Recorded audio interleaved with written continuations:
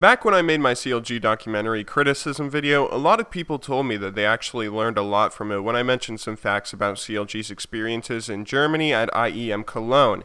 Now, while I'm certainly not an expert on esports or anything, I have been playing League and following its competitive scene for more than 2.5 years now, and the more and more I thought about it, the more and more I thought it might be fun to share some facts that I've learned about our competitive scene, at least just for a little fun 100,000 subscriber video. So without further ado, here are 8 things that you may or may not have known about League of Legends esports. I started playing League of Legends back in 2010 when I was mesmerized watching CLG and SK Gaming play in the World Cyber Games. They were really good games, and they were really fun to watch despite some technical issues, but one thing people often forget is there were 2 other teams representing their countries back then as well. China Hero obviously representing China, and another Story representing Singapore. Now, most of these players have disappeared from the competitive scene, CLG being the obvious exception, but they aren't the only ones who are still around. 2 players from another Story are actually still playing League of Legends competitively to this very day. Darkness is playing jungle for Singapore Sentinels and has been a major part of esports for quite a while. He was even on Team Zon in the Season 1 finals, that team that famously got kicked in the ass by Hotshot in Italy GG, while Chaui is also playing for Singapore Sentinels as their AD carry. These names may not mean much in the American or European scene, but it's pretty impressive that these guys have been around LoL esports as long as Reginald or Kobe or Chowster or any of those guys have. Speaking of Chowster, he's actually a really interesting guy who holds a couple of records of his own.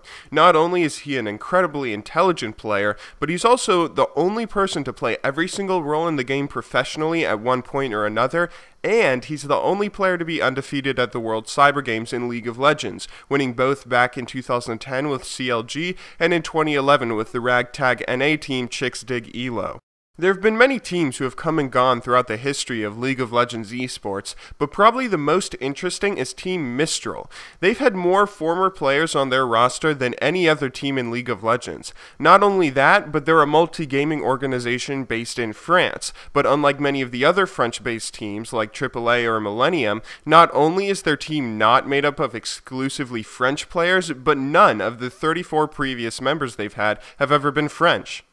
While some teams like Fnatic, TSM, and CLG have been around in esports forever, others have been less fortunate and have seemingly disappeared from the competitive scene regardless of their success. Back in the Season 1 championships, the second place medal was taken by the French team Against All Authority, who constantly proved their skill beating top-tier teams like TSM multiple times.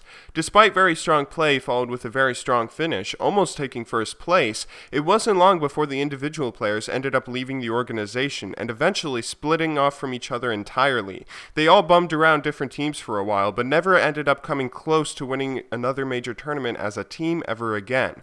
MoMA, Linac, and Kuja all remain teamless to this very day, and the other 2 players who still are active are Soaz and Yellowstar, who now play top lane in AD for Fnatic, the very team that beat them back in the Season 1 finals.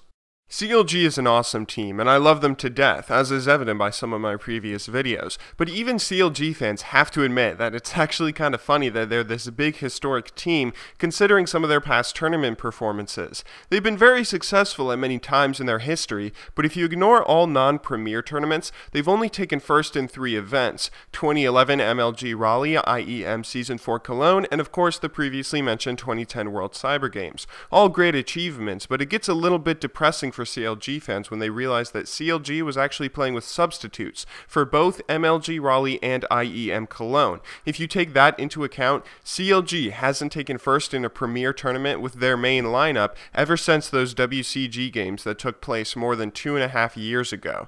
It can be rough being a CLG fan sometimes. On a happier note though, Counterlogic Gaming is actually the most star-studded team in League of Legends history. Of the 11 different people who have formerly played under the CLG name, not including the current roster, 9 are still very successful and are a part of major tournaments in one way or another. Bloodwater is currently a sub for Team Vulcan, Elements is the coach for Team Coast, the Din brothers are obviously with TSM, Reginald playing mid and Dan Din subbing, Voyboy and Saint Vicious are both now with Team Curse, Loco Doco is playing AD for Najin Shield, Lil Balls just won the Season 2 World Championships with Taipei Assassins and is still a substitute for their team, and of course Kobe24 is now a caster for Riot Games. While there have been teams like SK Gaming, CLG, and Curse who have gone through a decent number of roster changes over the years, there are those like Team Solo Mid who seemingly haven't. The only roster changes there have been in the past 2 years for TSM have been Dyrus replacing Rainman top lane and Wild Turtle replacing Chaox at AD. It actually wasn't always like this though.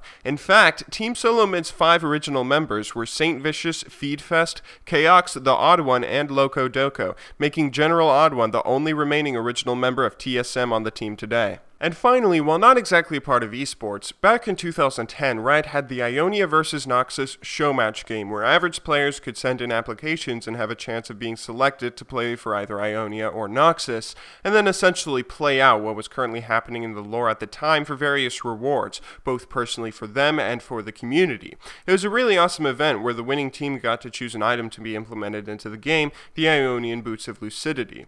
The winning team's champions were also on sale for the following week, and the event was streamed for all to watch. While it wasn't a high-stakes competitive event, it was still fun to see a bunch of fairly high elo players play against each other for the chance at deciding part of League of Legends history. All sorts of now well-known names participated, including Guardsman Bob, the famous streamer, Frost, who currently works as the lead artist for Counter Logic Gaming, and Roku, who is the founder and manager of the community fan site Runeterra and currently resides in Diamond 1 on the North American servers.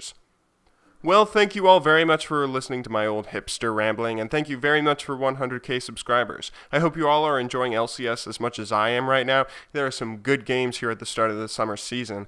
I swear, any of you rooting for CLG or DIG should probably make sure you don't have a heart condition or anything.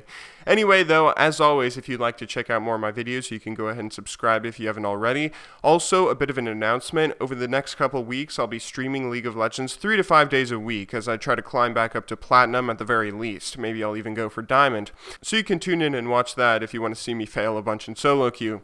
That'll be starting soon, and I should have a schedule for you guys up on my Facebook or Twitter. I also actually plan on streaming at least 3 days a week just from now on in general. So again, if you're interested, my stream link is in the description of all my videos. Until then though, thank you all very much for watching, good luck in solo queue, and have a wonderful day.